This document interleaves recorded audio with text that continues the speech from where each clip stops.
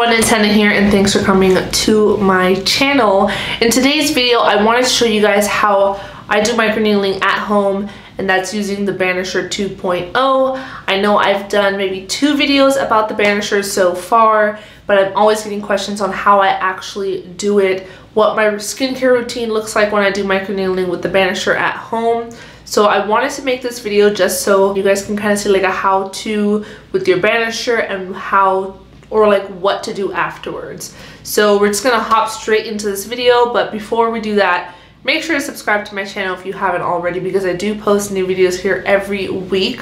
Also follow me on Instagram at Thehennaali, because I'm always on Instagram if not here on YouTube, and I do a lot of other content on my Instagram as well, including skincare. So without further ado, you guys, let's get straight into how I use the Banisher and my skincare routine afterwards.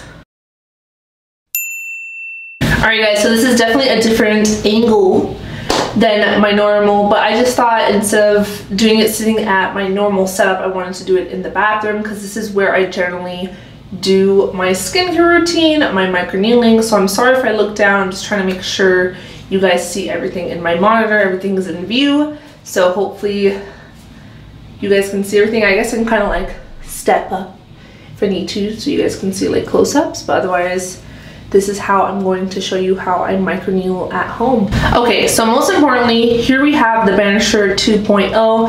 I've already had it sitting in the alcohol. Let me kind of just show you guys in the view. Here we go. This is what the Banisher 2.0 looks like. As you can see, I had it sitting in the alcohol. If you're new to my channel and you actually don't know what the Banisher 2.0 is, it is an at-home microneedling pen or stamp. It's actually a stamp, and it has 0.5 millimeter needles. This helps with collagen production in the skin, elasticity, and it also helps fade acne scars as well as stretch marks and just overall texture of the skin. So I had it sitting in alcohol just to make sure to sanitize it, and now we can go ahead and take it out. So all you're gonna do is just unscrew it, and there you go. I like to keep the alcohol on the side just because when you're done using the Banisher 2.0, you're going to want to make sure to sanitize it again before your next use. I don't know if you can see the needles right there. So you can, you can let it sit and dry, or you can just tap off any excess alcohol there, but you can apply it on the skin. It's not going to do anything. I already went ahead and made sure to have a bare face. I cleansed my skin of any extra product that I might have. I usually tend to kind of use whatever cleanser I have available to me, and this was on the counter, so I went ahead and just used this today, and that's the Cetaphil, the Daily Facial Cleanser. But I really enjoy the CeraVe one. I just don't have it on me, so I'm gonna have to pick that up again. So go ahead and just cleanse. I like to double cleanse your skin of anything you might have on, like your SPF from the day, any product, or just any dirt, oil on the skin. Make sure you have a clean, bare face before microneedling. And now let me roll up my sleeves. I'm just gonna hold my skin back, and you're gonna apply pressure very lightly. You're not gonna just push it into the skin. It's like light pressure. So honestly, just like this, a little tap and you lift. And then I like to do it, turn it around 4 times. And there you go, if that makes sense. Just a close-up so you can see. So you're going to hold the skin, just do a light tap, turn again, turn it one more time. And there you have it. So now we're just going to do that for the rest of the skin, and make sure you don't go over live acne. If you go over live acne or just any acne breakout with your microneedling stamp, just imagine as if you're poking into the acne and then you're taking it around the rest of your skin, you're spreading that bacteria. You don't want to do that. So if you have any acne, go around it, or maybe just skip microneedling when you have too much and you can't really go around your acne. That's a big no-no. So let's do this.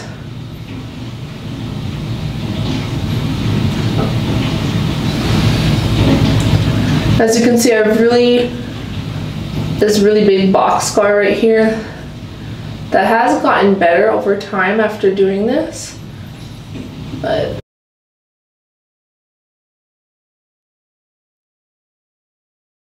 and I hope you guys can see this. And then this right here is where my pores and my ice pick scars are really at. And microneedling actually helps with your pores as well. And I just kind of go over my smile line. And there you go, you have it on that side. As you can see, it's a little red. I don't know if it's picking it up because I do have very bright white lights on top of me, but it is pretty red, the skin, which is normal. It's just reaction. I also have very reactive skin, but light pressure is key. You don't want to overdo it. You don't want to bleed, nothing like that. It is 0.5 millimeters needle, so it's not deep at all compared to if you go in office, but you still don't want to apply it too much pressure. Now I'm just going to continue this on the rest of my face, and yeah.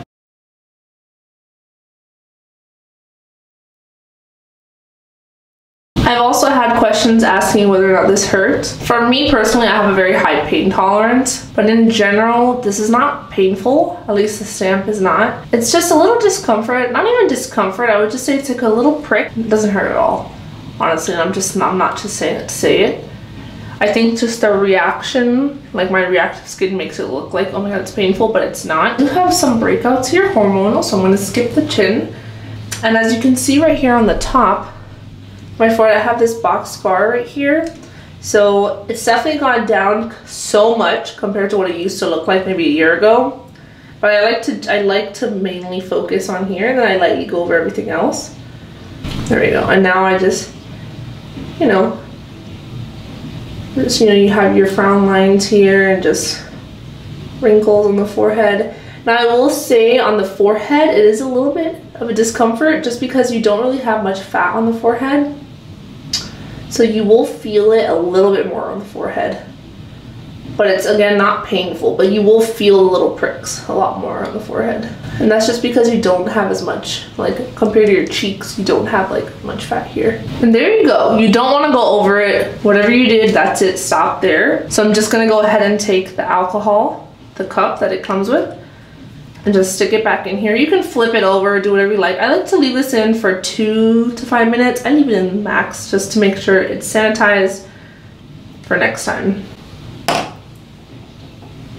So now this is definitely the next part. Of course, everybody's always asking about how to microneedle, how to use the Banisher. I, have no problem showing you. I've shown that to you guys a couple times, but sometimes, you just want to see it in different angles, different lighting. Completely get it. The next part is I've always get questions on like, what's my skincare routine after microneedling with the Banisher at home? So that's what I'm going to show you. Now I'm going to say it's very simple. You want to keep your skincare routine after you do your Banisher very simple.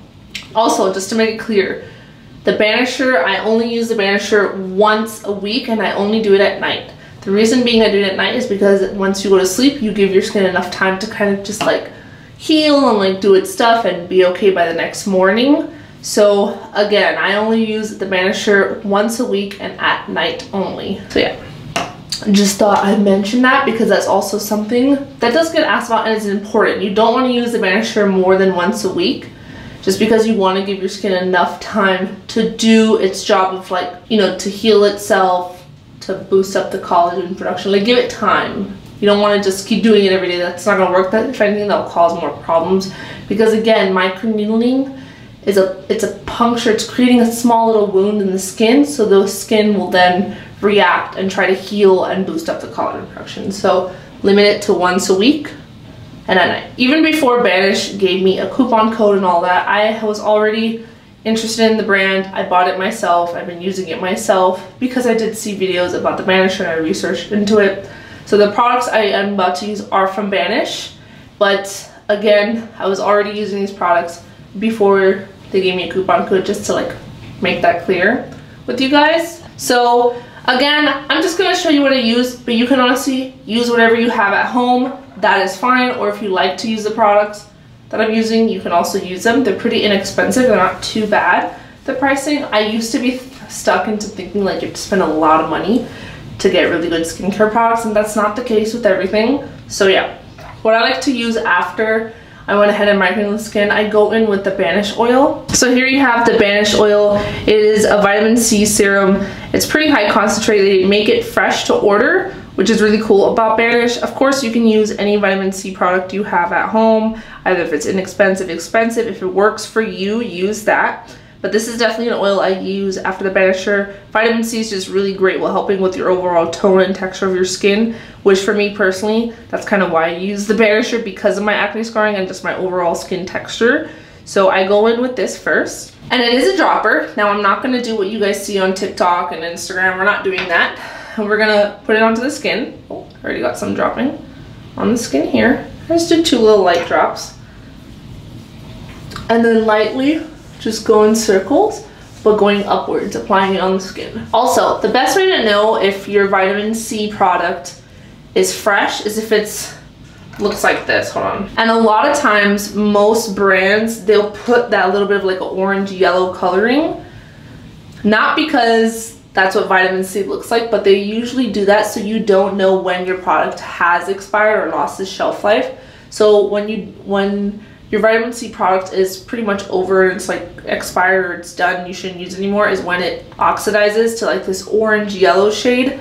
But because a lot of brands already have the product with that color, you never really know how much of a shelf life you have, how long you have for it to last. So Banish, definitely make sure that their vitamin C oil is clear so you know it's fresh. And just to let you know, obviously anything you put on after microneedling will tingle a bit, just because remember you did create these small little punctures, little wounds in the skin. So that's why it's important to keep your skincare routine after microneedling pretty minimal. Like, you can even just do a moisturizer and call it a day. But because I do want to kind of work on my texture and just my overall smoothness of the skin, that's why I'm using like vitamin C. Vitamin C is great for the skin and it's not gonna do any harm, so it should be fine. But obviously make sure you do your research on products you're using.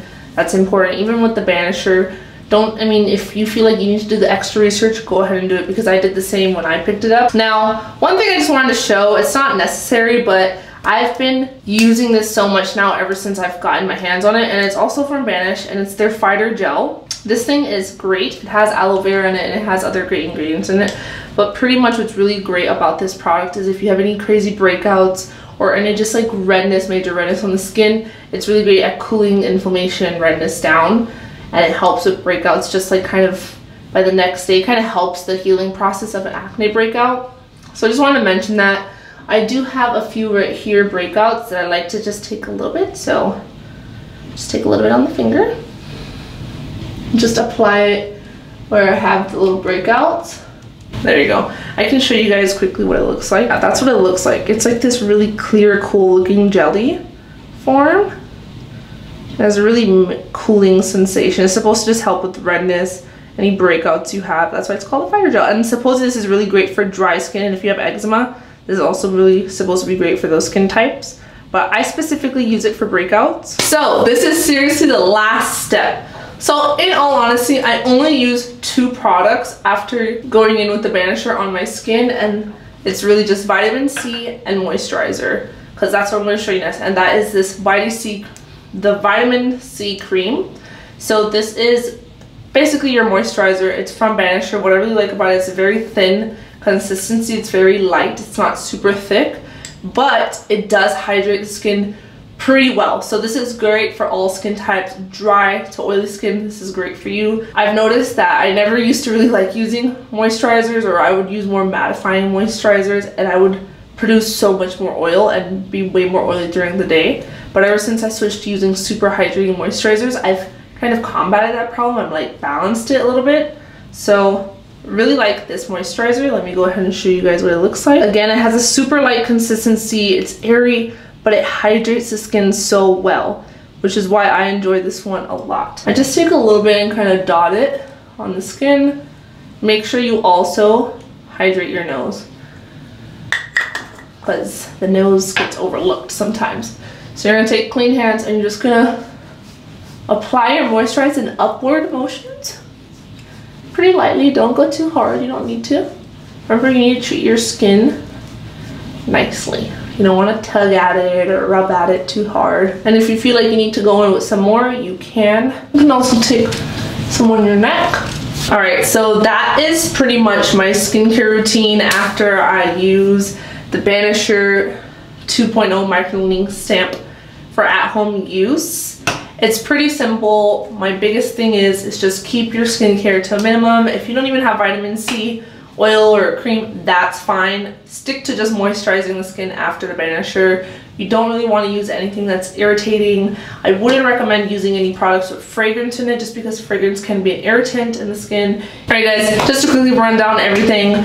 For the Banisher 2.0, it is an at-home microneedling. It's 0.5mm needles that create little punctures, little wounds in the skin to help create collagen production, elasticity, and just to repair the skin and help fade away acne scarring, texture, pores, and wrinkles.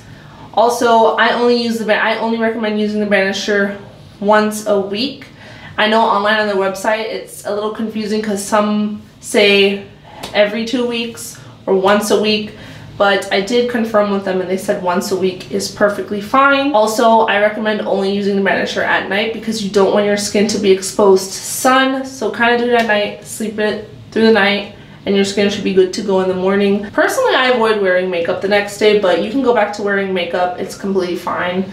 And yeah, so that is it. I hope this was helpful. If you have any questions, go ahead and comment them down below because I am open to answering your questions. You can also message me or comment on my Instagram at Thehennaali. I'm always on Instagram, a lot more than YouTube, like actively responding and looking at messages. So if you have a question, like an urgent one before purchasing the Banisher or anything like that, message me or more if anything, comment on like my latest post and I'll get back to you on there. But yeah guys, that is it. I hope this was helpful, and yeah, subscribe to my channel if you haven't already because I do post new videos here every week, and I will see you guys in the next video. All right, bye guys.